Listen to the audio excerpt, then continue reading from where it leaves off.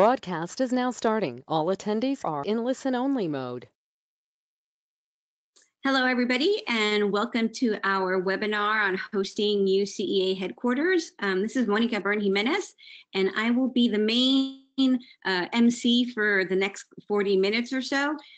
Also with me are Tara Vinzant Chambers, our current president, Gerardo Lopez, our president-elect, and Michelle Young, who is our current executive director. We are going to go through a series of slides, and at the end, we will have some opportunity for questions and answers. So if you have anything that it's urgent, please put it in the chat and one of us will keep an eye on it. And then if not, we'll just wait to hear from all of you at the end.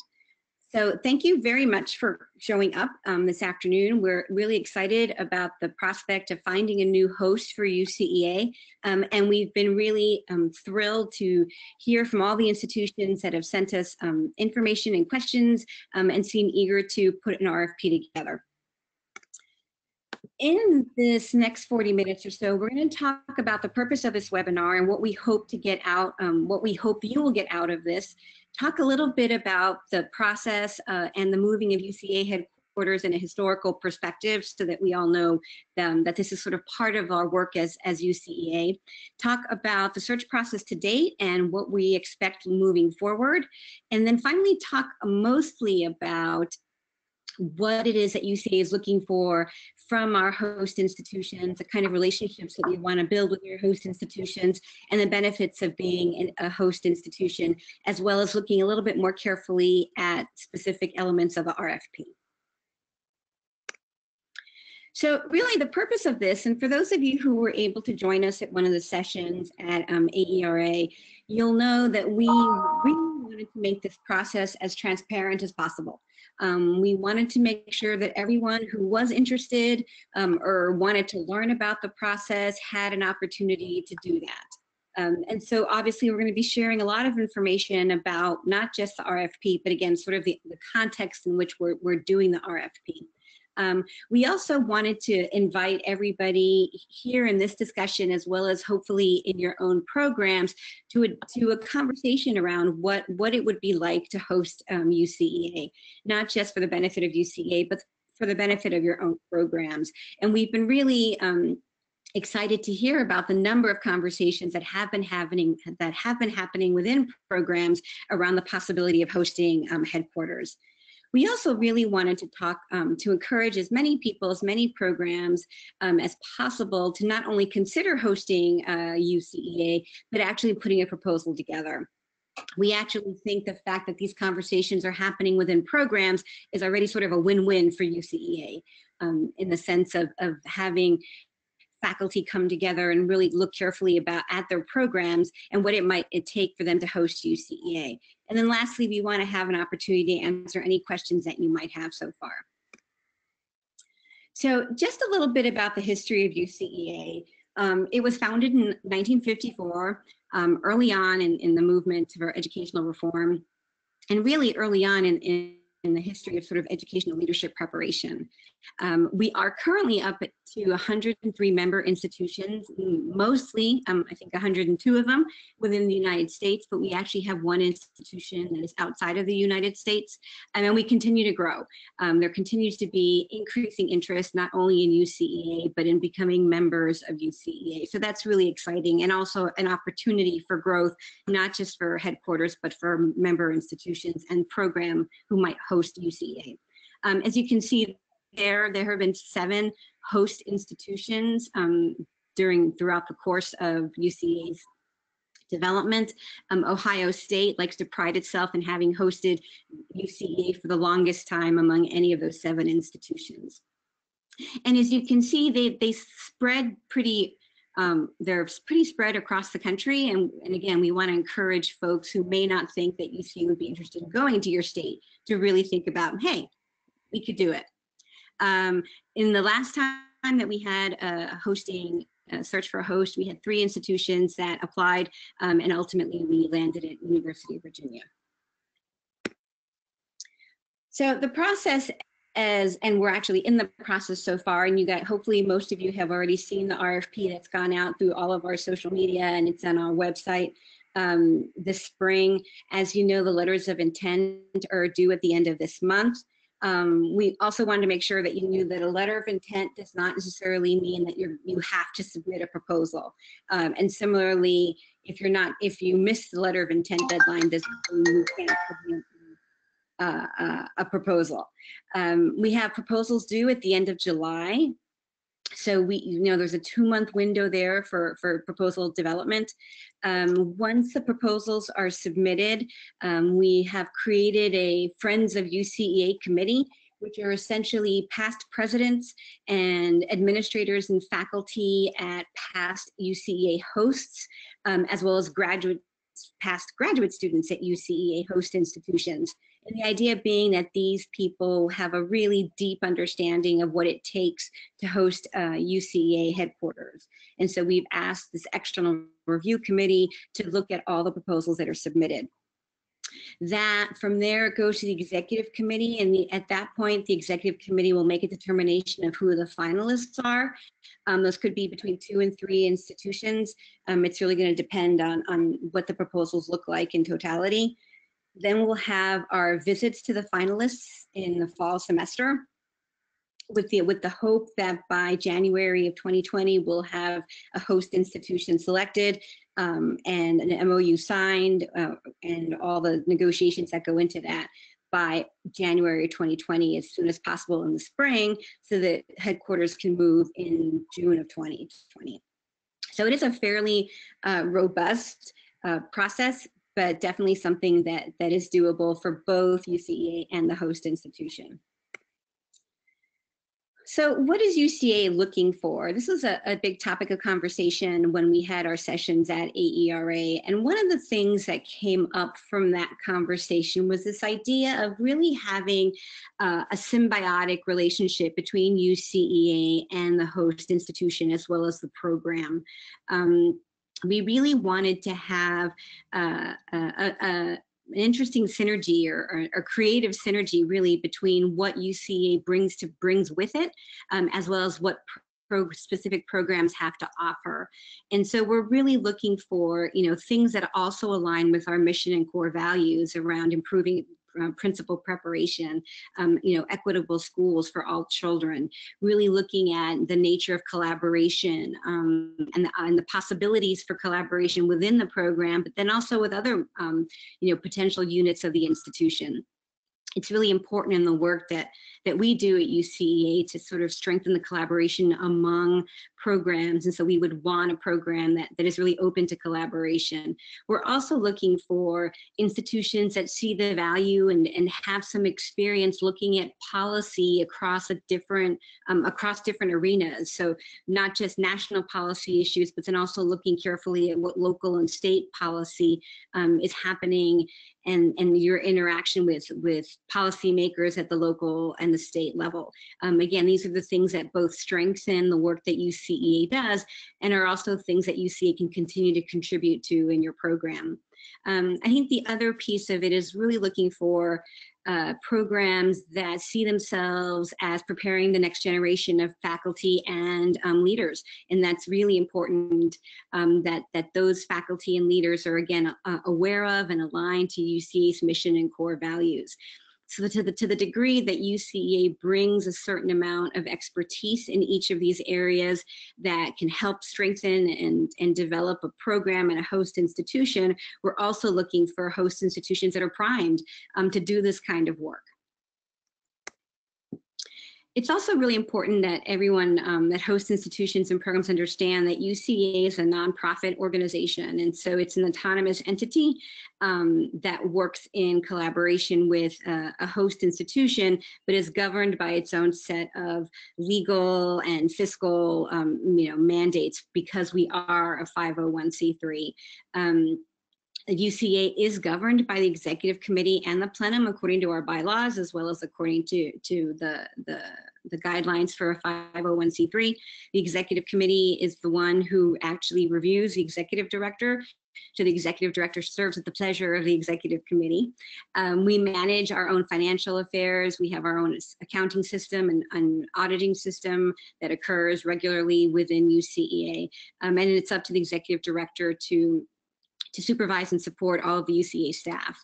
So it's very important that host institutions and programs are aware of these of our nonprofit status.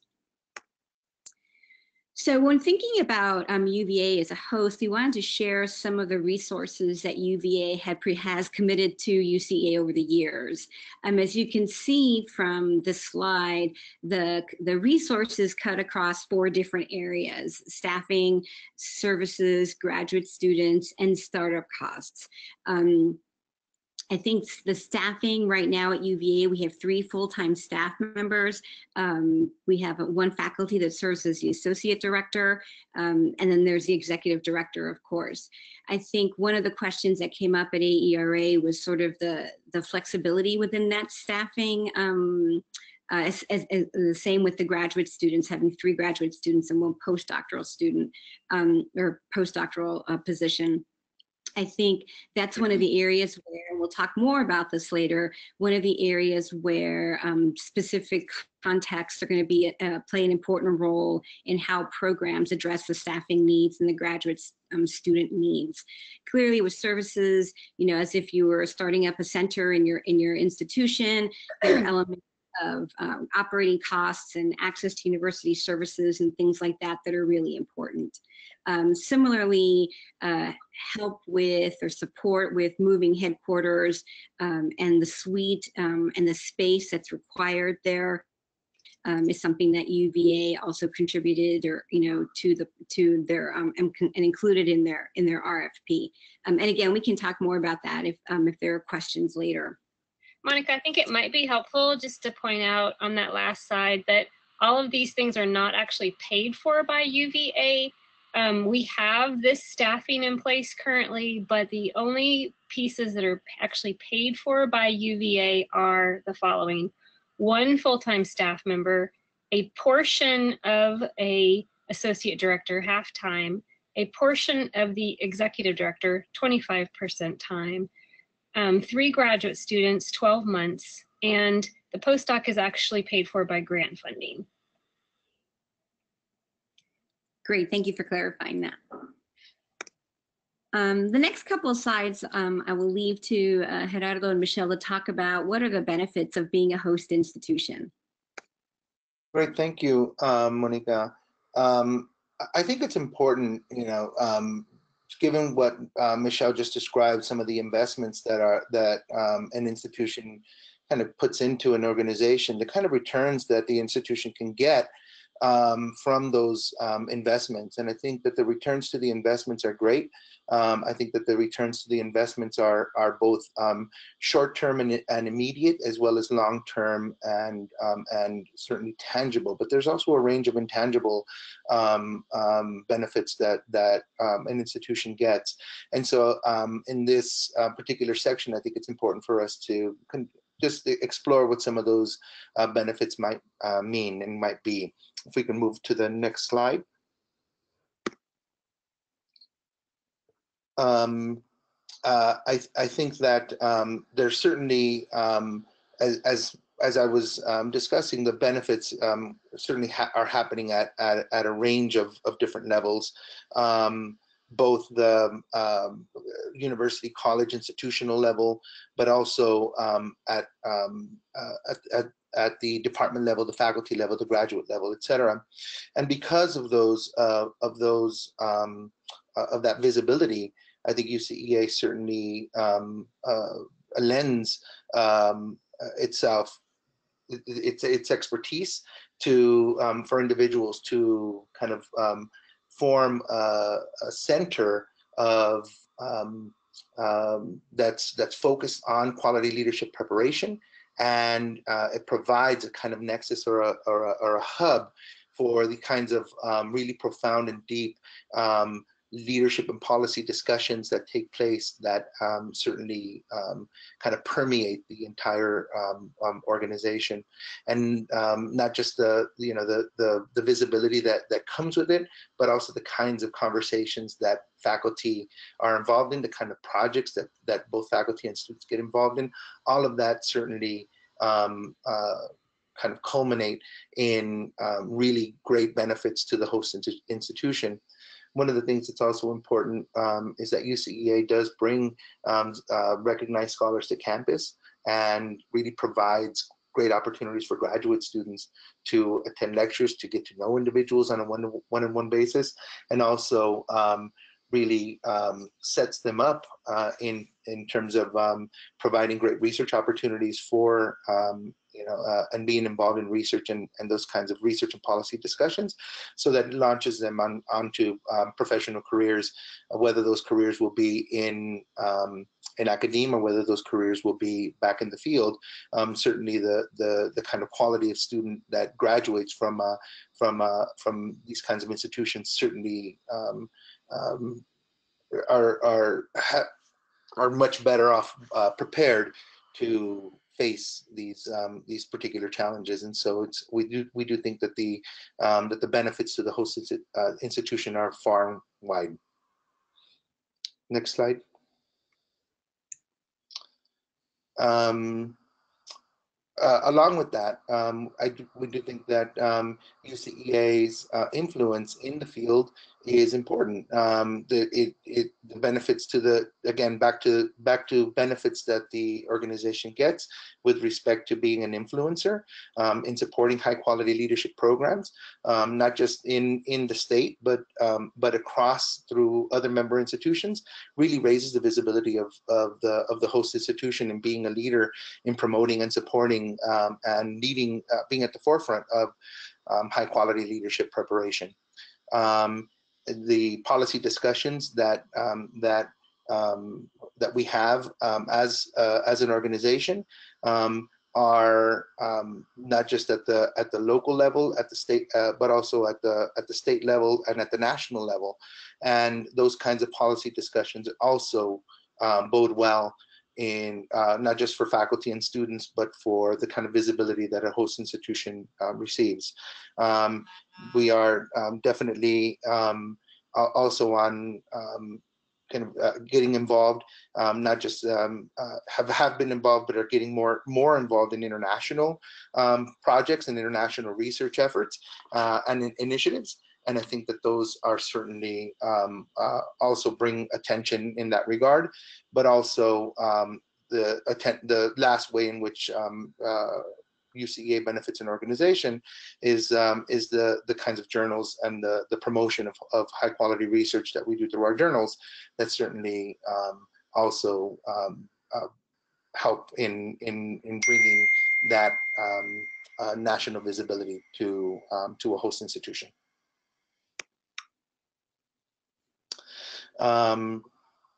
Michelle, would you want to take this slide over? I'm trying to kind of get a sense for this. Sure. So some of the things that that Gerardo has already shared have been touched on here, but in terms of impact, UCEA has had a significant impact in these 4 areas. Fostering quality programs, this is done in a variety of ways, including through the membership review process when institutions first join, by subscribing to the Inspire Collaborative's set of survey suites where we're able to provide feedback to UCEA programs on what it is that they're doing, and if they subscribe to the graduate survey, how their candidates perceive their preparation experiences, and then if they use the leadership and practice, how their employers perceive their practice and their preparation. In addition, UCEA is a member of the National Policy Board, which works with CAPE to provide the leadership review SPA, which used to be called ELCC and has now been renamed NELP to align with the new National Education Leadership Preparation Standards. In addition to that, through projects like the UCEA Program Design Initiative, we have been able to incorporate a variety of UCEA programs in these networked improvement communities, really thinking through how to change the nature of programming.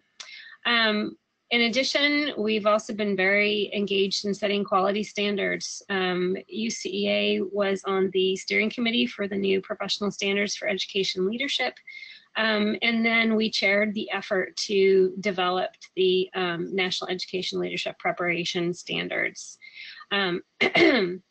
In addition to that, UCEA also has a set of program standards, which are provided to our members as our membership criteria, but also in a publication called UCEA Institutional and Quality Program Indicators. In addition to that, UCEA has been fostering research projects through a variety of different ways over time, particularly around the area of leadership preparation research, starting with the Joint Research Task Force with AERA and ICPEL. Also the development of the 2 research handbooks, and by sponsoring the development of the Journal of Educational, Journal of Research and Leadership Education. And then the final area is around developing future researchers. As many of you are aware, UCEA has some signature graduate student development programs. The Jackson Scholars program is one. The Graduate Student Council that UCEA hosts, as well as which puts on the annual Graduate Student Summit and a variety of webinars and resource provisions across the course of the year, and then the Clark Seminar. And we've also played an instrumental role in thinking about the difference between PhDs, EDDs, and master's degrees, and worked with organizations like CPED to take those ideas and make them a reality.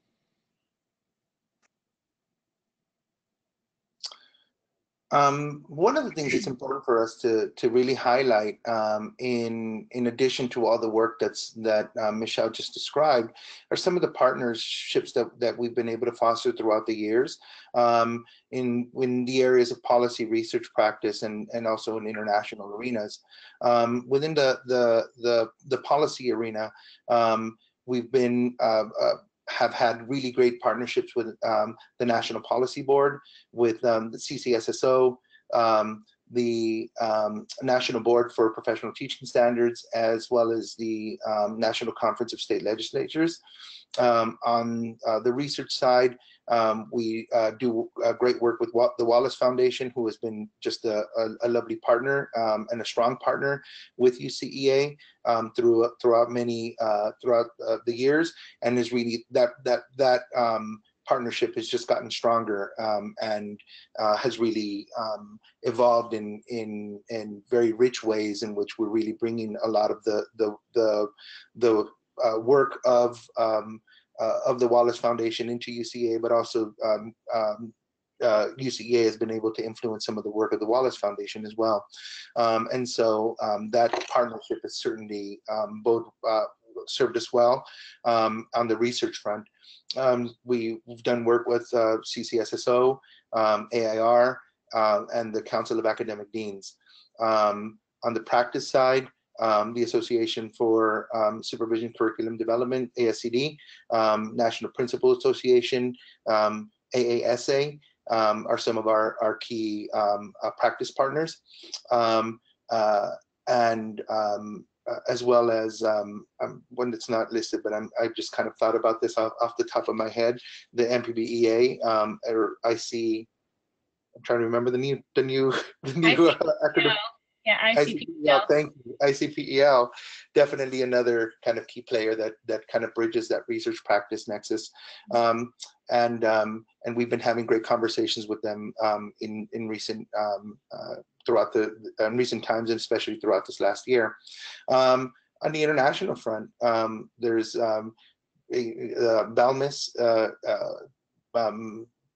We've had a great partnership with BALMIS, the Australian Council for Ed Leadership, and the Tanzania Council for Ed Leadership, Administration, and Management. So these are just kind of a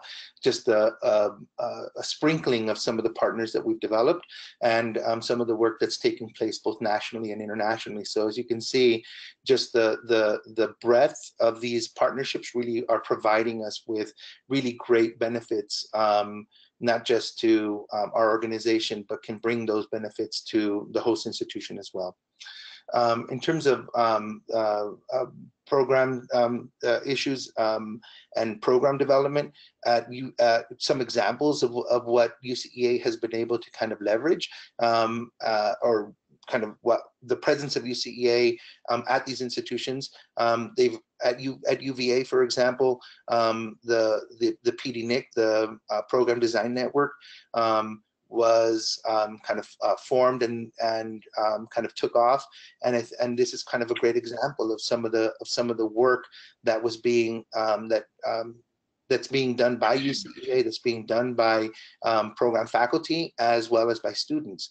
At University of Texas, UCEA brought to bear some resources, and they were able to leverage UCEA's kind of breadth of resources to leverage or to attain a $5 million principal development grant. And so again, you know, this UCEA didn't kind of cause this to happen, but the fact that UCEA was present, they were able to leverage some of the expertise and allow these kinds of programmings to really take place and flourish while at these host institutions. Lastly, I think we want to cover some of the publications that we have and that we host. I mentioned those early on, but our three main peer-reviewed publications are EAQ, Journal JRLE, Journal of Research on Leadership Education, as well as JSAL. These are journals that really have are the kind of bread and butter, the backbone of a lot of our scholarship and publications, but also really kind of shed light on the quality work that we do in the field across lots of different domains, research, leadership education, as well as some of the case study work that JSAL promotes to really influence quality leadership preparation. In addition to that, we also host a wide range of different other publications. We have a book series. We have some book partnerships with a couple of different publishing houses, and we publish some books periodically. We also publish a series of monographs that we routinely solicit and publish as well, but also we maintain in regular contact with the field via our two kind of day-to-day publications, which is the UCEA Connections and the UCEA Review.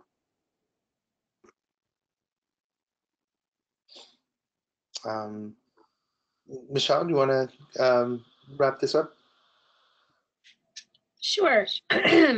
So at the institution, at the host institution, there are lots of opportunities for the host institution faculty and students to get engaged in a variety of different initiatives outside of UCEA specifically. In particular, there are national service and leadership opportunities. Some examples would be Pamela Tucker, when she was the Associate Director for UCEA, served on the Joint Council for Educational Evaluation. She also served on a project that UCEA and New Leaders engaged in under the funding from the Wallace Foundation to develop the state evaluation toolkit that, based on research, provided states with guidance on how to evaluate programs in a way that would be helpful and not detrimental to high quality leadership preparation. Students have also had an opportunity to engage across, for example, AERA and ICPL, and also to present in conferences beyond just the UCEA community. Students and faculty both have also been engaged in research and publishing opportunities as often as possible. We're engaging the UCEA faculty and students, but then also those folks who aren't necessarily directly involved in the day-to-day work of UCEA. And the UCEA Program Design Initiative is one example, in various publications for the UCEA Review, or press releases and policy briefs, and a variety of special issues that we've put together. For example, most recently on the winners of the Educational Leadership Preparation Program Award that involved UCA postdocs and students and faculty from UVA. Professional development, we also provide lots of opportunities for faculty and students to get engaged in things that UCEA is offering, but then also things that bring and enrich the UCA headquarters staff. The students have lots of access to resources, both those that UCA is able to provide directly, but then also just being engaged in this national network becomes really important, a bolster to people's careers. Gerardo alluded to this a little bit in terms of the way that our graduates from UCEA and their host institution programs are able to make use of their national networks to obtain good jobs, and then also have a variety of different opportunities. And it allows the host institution to recruit faculty and graduate students. It becomes sort of an additional asset to the institution when you're trying to attract funding as well as faculty and students.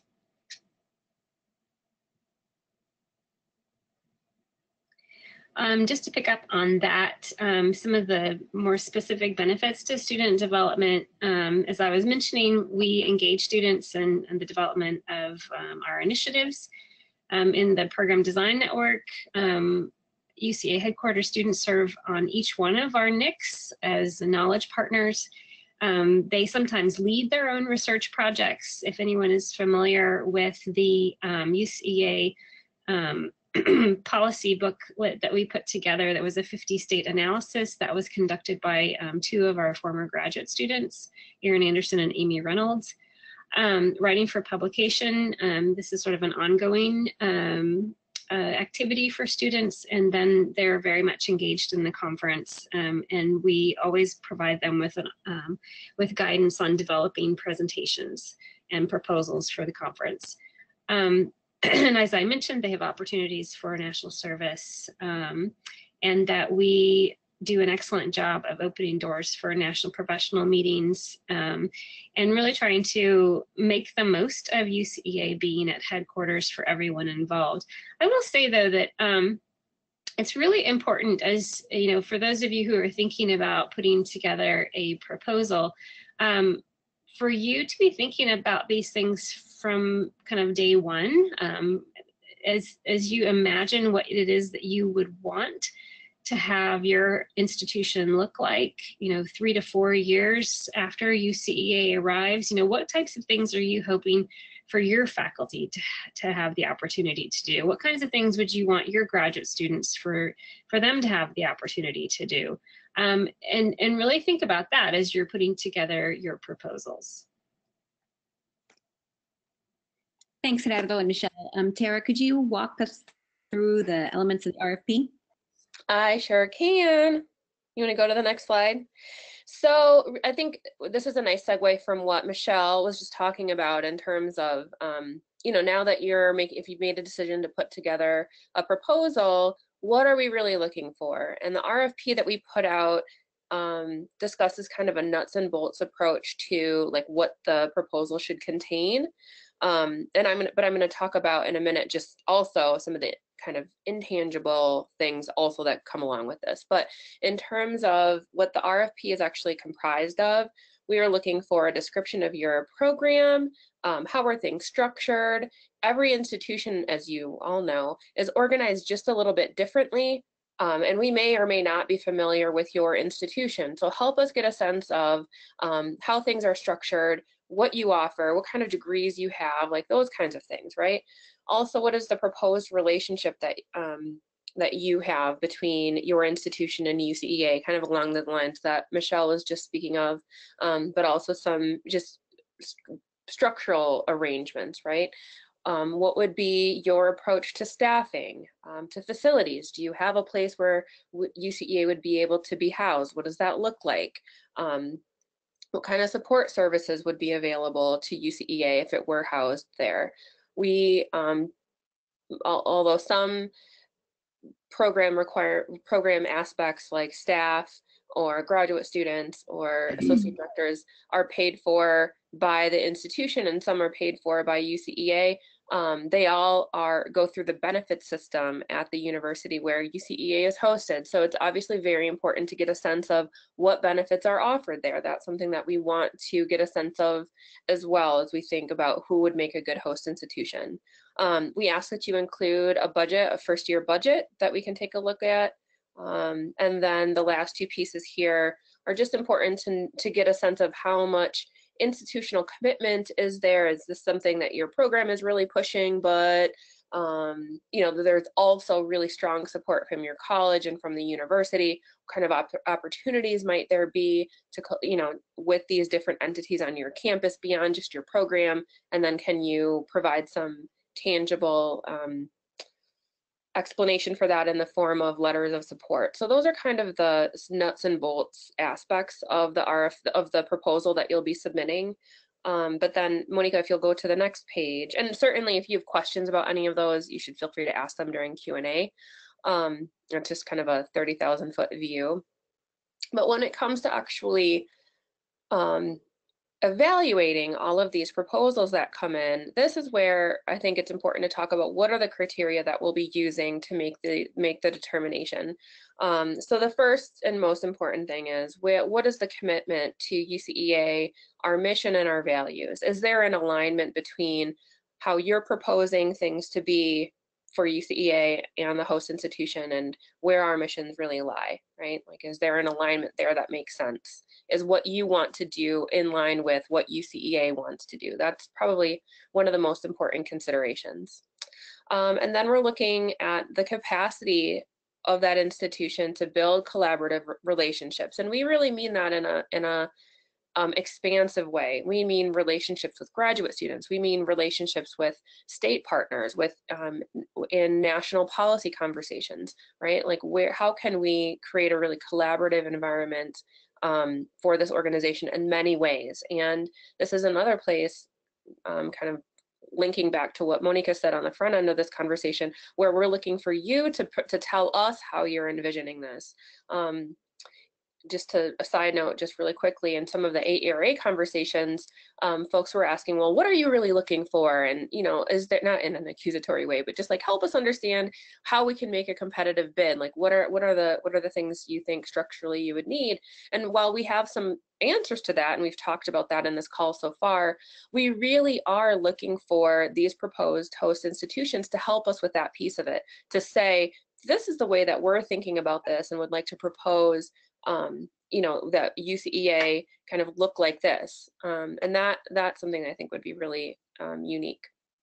We are also looking at the strength of your preparation programs and the research. That's obviously an important mission of UCEA, has been. We expect that to continue. And so really making sure that there are those strong pieces in place already at our proposed host institution is something that we'll be using as part of our evaluation criteria.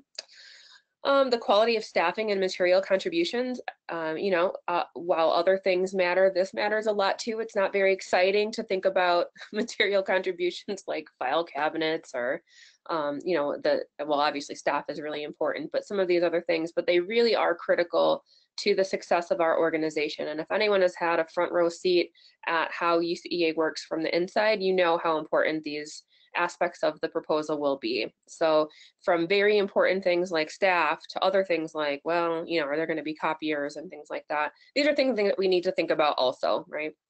And then also very important is making sure that we will be moving to a place that has strong university support. So that'll be another aspect of the evaluation criteria is, what evidence is there that this is an initiative that is supported by the university at large. Next slide. Okay, and some additional kind of considerations that we want to push you on more in this direction around, it's not just for us to say what's important from UCEA's perspective, but really also we're wanting to hear more from you. So that's what this slide is about. Talk to us in your proposal about the vision that you see for UCEA if it's hosted there. What is it that you as a program are trying to do and trying to build, and how does UCEA being hosted at your institution align with that? That's something that you really should think about and talk about in your proposal. We also want to hear about the expertise of your faculty. There are critical ways that UCEA has been in partnership with faculty at the host institution and at other, obviously at other partner institutions as well, but that's something that will play into our decision making too. Who's there and how can the faculty help propel UCEA to the next stage in its career? We're also interested in thinking about areas of growth for UCEA and for the institution, but as you think about putting your proposal together, what are the areas that you think maybe UCEA can grow in, and how can your institution, if UCEA were to be hosted there, really help us grow in ways that are important? And then, so this ties really nicely into unique features then of your program. And I think an example of this, if I go back to our conversations at AERA last month, we had some really nice, kind of imagining around this question as various institutions came to our listening sessions and asked questions. For example, there was an institution from the West Coast that came and said, we don't really have strong representation on the West Coast, and maybe that is something that, maybe inadvertently we are supporting that in some way, right? Like, are there ways that if we were headquartered on the West Coast, what opportunities would that bring to grow UCEA in that area of the country, which right now is a growth area for us? It might be that your institution is very focused on state level policy conversations, and that could be something that we really push on. Maybe you have a really strong international component. I know that's something that Monica is very interested in, and that's something that could dovetail. I know when we moved to UVA, one of the interesting aspects of their proposal was their proximity to DC and the opportunities that there were, and then that became opportunities for us to be part of national conversations by virtue of being geographically close to the seat of power. So really think about what are things that are unique about our institution that UCEA would then benefit from, right? Not, as I said when I started my comments, no institution is the same. There are really interesting and unique features of every institution, and I think that puts us in a really unique position as an organization as we look at what I hope will be lots of really strong proposals that allows us to think beyond just the nuts and bolts kinds of things. As important as that is, it's also really important to think about how will moving to this institution or this institution differently prepare us for the next stage in our organization's history. And I think that's something really exciting to think about. So I'm really strongly trying to encourage everyone listening to think about how can you present yourself and helping us think about what it would mean to be at your institution. And then, yes, some key dates. Our letters of intent are due May 31st, the end of May. And I just want to remind you that these are not intended to be really in-depth letters. We're just trying to get a sense of who's thinking about putting in a proposal. And as Monica said earlier, just because you put in a letter of intent doesn't mean that we're going to be trying to track you down later to get a proposal. And vice versa, if you decide not to submit a letter and then something changes and you all decide, you know what, I think we can do this, and you decide to put in a proposal, that's also fine. We're not requiring an LOI to be on file just in order to put in a proposal. So to keep that in mind, if you're interested in receiving copies of the MOUs from the University of Virginia and then the previous host institution, the University of Texas, we have those. I can email them to you if you want to contact me. We also are in the process of setting up a box so that those can be, or either a box or something on the UCEA website so people can get access to those.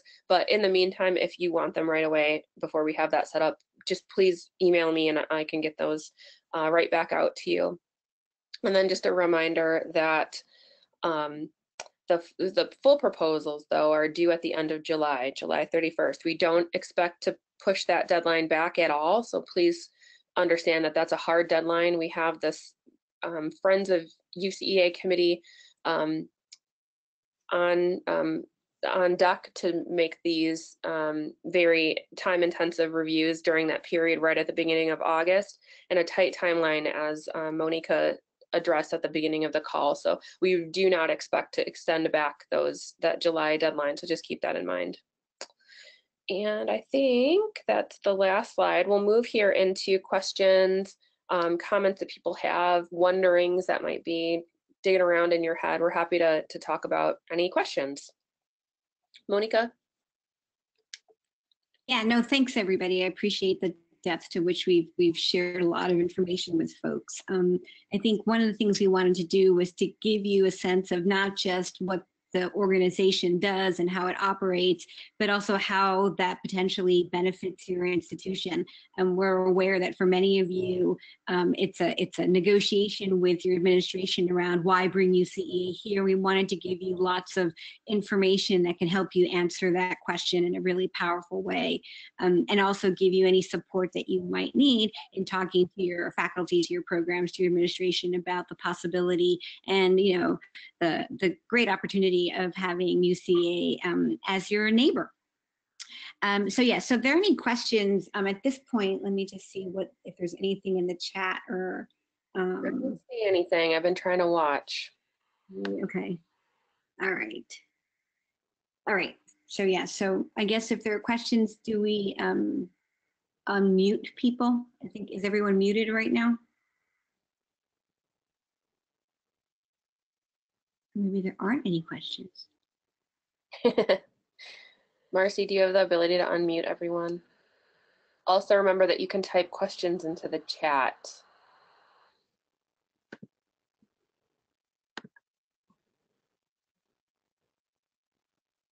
Okay, well, while we're waiting for questions, I have a comment I can make in the meantime. I just wanted to pick up on something that Monica said earlier about transparency on one of the earlier slides. Something we talked about at the listening sessions at AERA, and also that I think is important to say here too, is how important we're taking this issue of transparency. And by that I mean, we have been talking extensively about what if we get, proposals from institutions where there are EC members. So for example, MSU is on the call today thinking about, whether we want to submit a proposal. We also expect that the Indiana University will submit a proposal, and we have put a process that's part of the reason why we have the Friends of UCEA committee who will do the first intense cut of all of the proposals to make sure that there is this independent source going forward. It also means that we haven't made final determinations about who will be on the final site visit review team, in part because, if MSU were to move forward, then it wouldn't be appropriate for me to sit on that site visit. But if we don't make it forward, then I could, those kinds of things. But it is very important to us to make sure that people understand that no one has an advantage in this process. There won't be any favoritism, and we've put a process in place that will ensure that none of that will happen. I just want to make sure we say that on this call. Okay, I saw something come up in the chat.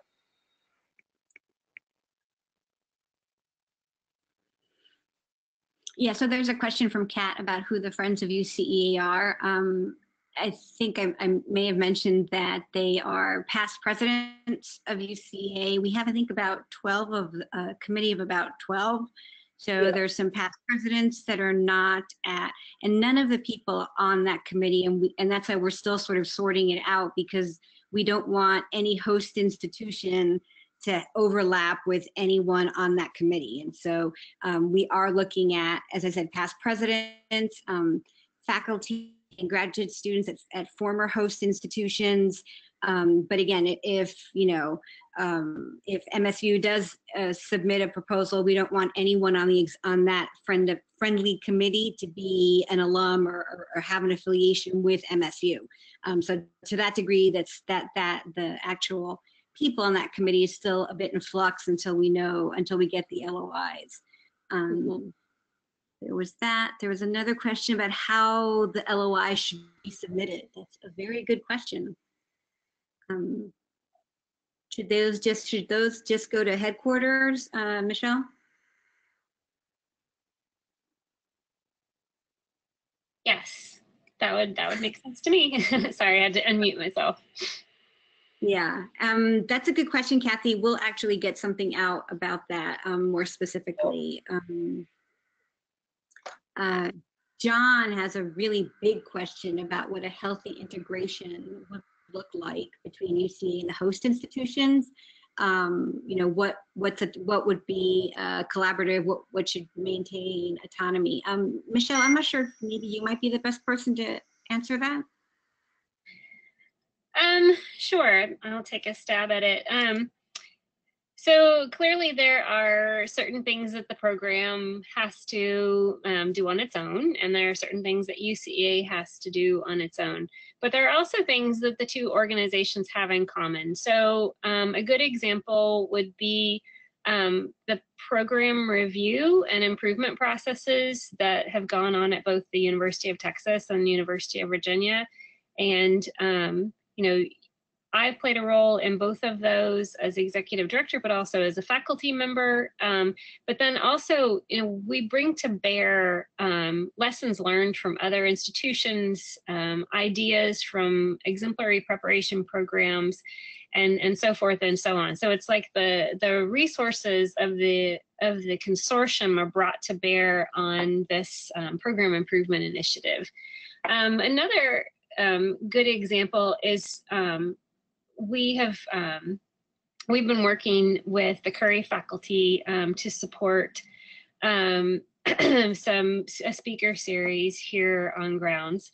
And the speaker series focuses on something having to do with leadership or leadership development. So for this example, this year, we jointly brought in Tony Bright to talk a little bit about leading improvement within organizations. So these are just a couple of examples, you know, sitting together and writing grants together, working on a variety of different projects together, things that make sense to both the work and the goals of the organization, as well as the work and the goals of UCEA. I hope that helps. Yeah, I think that's actually really helpful, Michelle. I think the idea too of sort of thinking about thought partnerships between UCEA and a host institution, and as the programs and the youth and headquarters do become integrated, there might be new ideas about things in which UCEA would sort of want to, if there's something organizational or that UCEA wants to involve other members in, then that would be something that UCEA would sort of take the lead on. If there's something either internal to the program or even to the state, that would be something that the program can take the lead on with the support of the expertise that UCEA brings with it. Yeah. I think there are a couple other questions. Right now we're about making the PowerPoint and the recording available. We have been recording all of this. We probably should have mentioned that sooner. My apologies. And so we'll be having the recording available as well as the PowerPoint either through the UCA website. I think Tara had mentioned that we're probably going to use the website as a repository for this, for the recording and for other information that you might need, so that it's accessible to everybody whenever you want it. So once that gets set up, we'll send an email out to everybody, and then that way you can access it and download whatever you need in your conversations with your program, your faculty, and your administration. There was a question about university support and what we're looking for. I think MISA, we're looking at, you know, on the one hand, sort of letters of support from, we want to see kind of an alignment of support across the entire institution. We don't want to end up, and we don't want to put a program in a situation where, you know, there might be some questions about the relationship, or some questions about, you know, the benefits or anything like that, that might put either UCA or a program in a difficult position. So I would think, you know, letters of support from your, obviously from your dean, from your chair, from other sort of academic officers that you've been in conversation with within the university. I think, in terms of if you want to offer support, if you want to make a statement that you have broad relationships within the state, you might want to have, letters of support from your district and state partners and things like that to sort of say, yeah, we are really committed to this and here's some evidence of that. Yeah, can I just add to that really quickly? It might look different at different institutions. This is where you need to help us understand the way your institution is organized. It very well could be that all of the support that is needed for this to go forward will come from the program and from the college, and the university really doesn't have anything to do with anything going forward except to say, yes, this has our blessing, and and go forth and prosper. Other institutions, the university might be very instrumental in whether something can go forward. So it also is help us understand, like we need the letters of support, but in terms of like how much support needs to come from the university itself, that's also something you need to help us understand in terms of how the arrangement will be made. There's a question. I'm sorry, go ahead, Tara. No, I was just going to say Michelle needs to leave, but Michelle, there's a question here about repeating the exact percentages or numbers of staffing that UVA contributed. Are you able to answer that before you go? Otherwise, we can. Sure. I mean, what UCEA provide, what UVA provides to UCA, as I mentioned before, is a percentage of my time, which essentially then enables me to teach for the program and advise doctoral students and do service, serve on committees and so forth and so on. And then it contributes half of the effort of one full-time faculty member. And really, to get the most out of UCEA, you really want to do that. You want to have one of your faculty members serve as an associate director, and you wouldn't want them to do that for less than half time, because otherwise they're really not going to be able to invest themselves in a significant way in any of the UCEA projects. And then the 3 doctoral students really are necessary. We divide the students' time, 10 hours of project work and 10 hours of research. And, they can, they really benefit from both of those, but also UCA relies on them to actually kind of keep the engines of the organization moving forward. And then the final area that the UVA contributes to is by providing a staff member. Obviously UVA doesn't have to do that, but UT did that and Missouri did that before, and that's, I think, what the executive committee would be expecting moving forward. And if the institution did not support that for UCA would absolutely have to have those people in place. We could not function without our project manager, which is Marcy Reedy, an administrative assistant, which is currently Stephanie McGuire, and our convention and event planning person, which is Carl Gildner. Well, thanks, Michelle. I know you got to go, so yeah, thanks everybody. John had a question about if there are any other new initiatives in the work. Not at this point that I'm aware of, John. I know that our big initiative is finding a new host institution. So maybe we can add that list at the at the bottom of the RFP. But no, right now we don't have any big projects in the works. Yeah. But we're always ready to move on one. So if you have an idea, let us know. All right, I see there's a couple questions about wanting the webinar. I would just, or wanting access to the PowerPoint, like Monica said, just drop one of us an email and we'll make sure you get a link to it. I think we're actually at our time.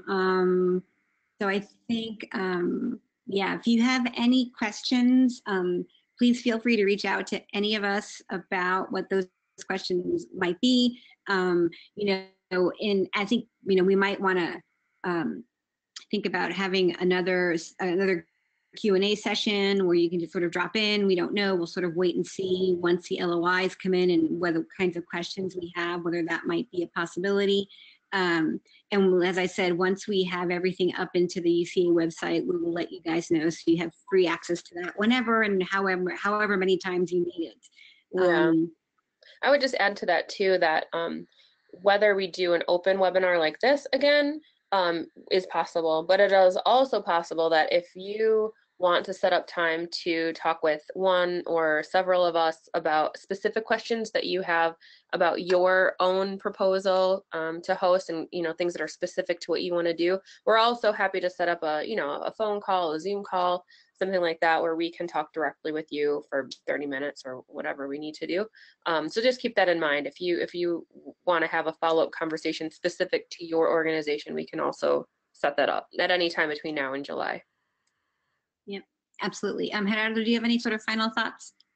No, the only thing that I did in terms of I certainly don't want to leave or get off this call with the impression that we don't have anything going on. There's lots of things going on within UCEA. We have about 100 different things happening at any given time, and so in terms of major initiatives that we I think we're correct in the notion that we don't have kind of a significant thing that's happening right now, but the journal, the conference, a lot of our partnership work, our policy work is ongoing, and that's important for us to know. And for these are all things that we've got going on at any given time throughout the year. Oh yeah, for sure. I think John was asking about new things, but yeah, because we've got our hands full with all of these other things that are we're UCEA is always rolling, man. We always got stuff in the pipeline. Yeah. All right, so we are 4 minutes over. Thanks for sticking with us. As I said, we will make this available as soon as possible, both the PowerPoint and the webinar. Feel free to share the PowerPoint with anyone in your program, in your institution, if that's helpful for you. And we actually thought about that when we were putting it together, so we do hope you use that as a way to deepen your conversations around potentially hosting UCEA. Absolutely. So, what? I'm sorry? Nope, I said absolutely, sorry. Absolutely, yes. So have a great afternoon. If you haven't finished grading, we thank you even more for taking time out for doing that. If you have finished grading, go out and have a wonderful afternoon. And we will be in touch one way or another. Thank you so much. Adios.